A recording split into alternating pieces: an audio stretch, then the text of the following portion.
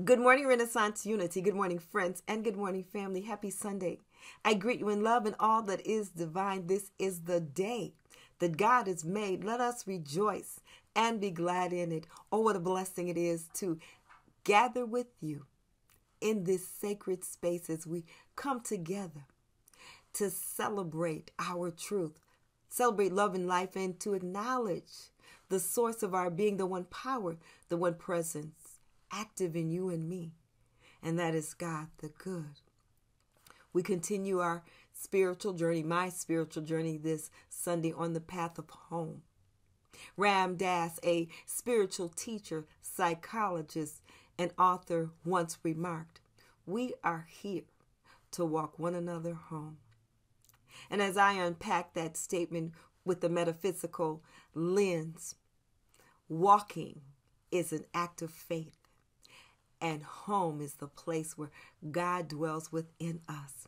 Indeed, we are here to be the presence of God and to see the presence of God in one another. And on this final Sunday in February, Black History Month, we celebrate another New Thought leader.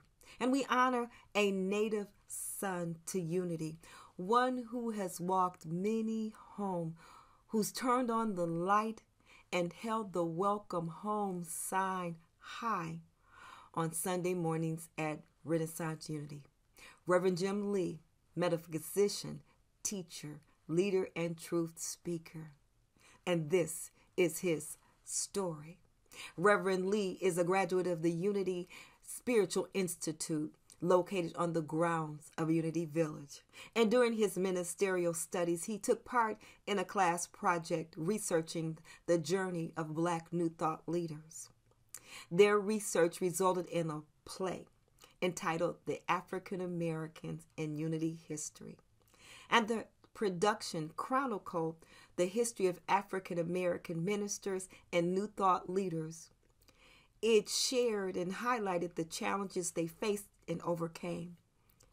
It spoke about their courage, their perseverance, and the love that they had, the passion to pave the way and remove any barriers to ensure that the next generation of unity leaders would be able to move beyond the racial barriers to do what God called them to be. This class project raised the consciousness and awareness of the unity movement, and it called into action for those and others to see through the lens of God, to change beliefs, policies, and practices that would enable a path of healing from decades of racism and unity. Their work, I believe, is the foundation of the diversity that is being experienced in the unity movement today. Reverend Lee, was ordained in 1994, and almost 3 decades later, he continues delivering messages of truth, hope, faith, and absolute love. And through his activism, his leadership, and his advocacy, he has changed the course and walked many people home. He is a member of New Thought Alliance, a member of a global network, New Thought.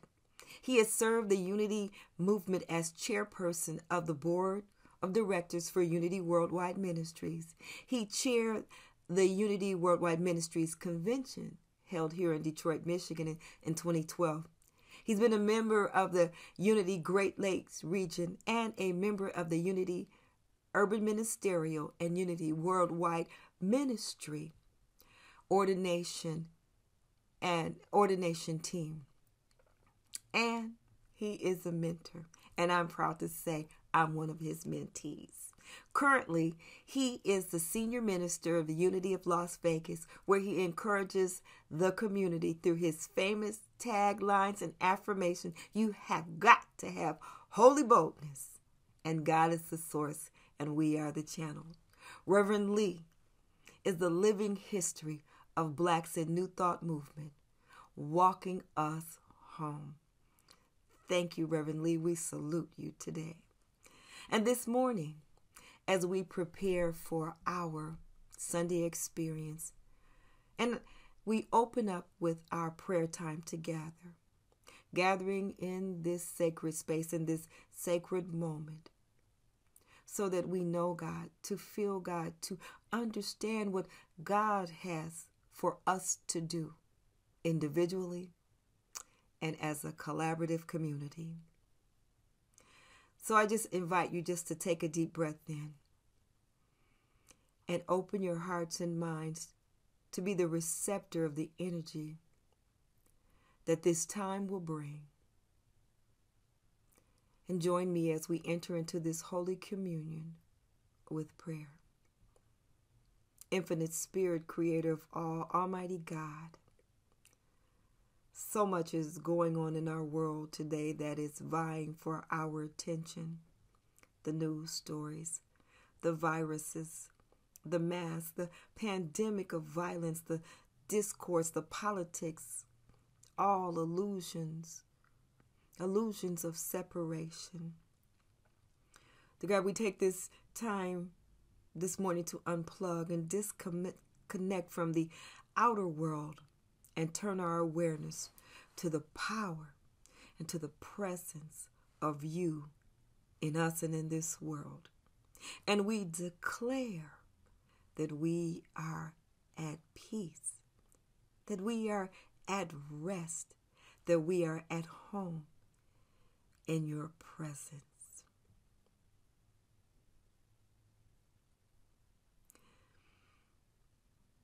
Sweet Spirit, because we know what we hold in our consciousness produces after its kind, we focus our awareness on absolute love in all places where we dwell spiritually and physically.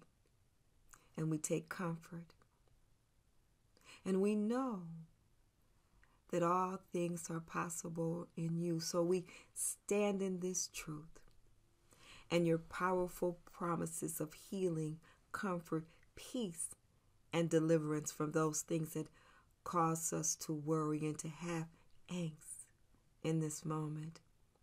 We release them and we let it go, knowing that any circumstance and condition or predicament that we may see and perceive is only temporary.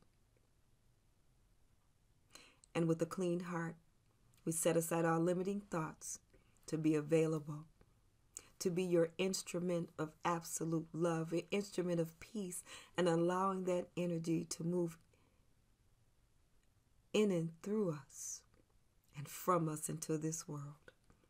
This morning we remember the men, women, and children of the Ukraine, placing them in this circle of prayer, seeing for them courage, comfort, wrapping them in your energy of love, of protection. We speak peace to this world for all who are touched by the recent events. And we hold these thoughts of peace, love, in our hearts and in our mind, seeing them expand and grow to replace anything that is not absolute love. Holy Spirit, move in us, through us, that we may be the light to walk someone home. We pray this prayer in the name and in the nature of the indwelling Christ. Amen.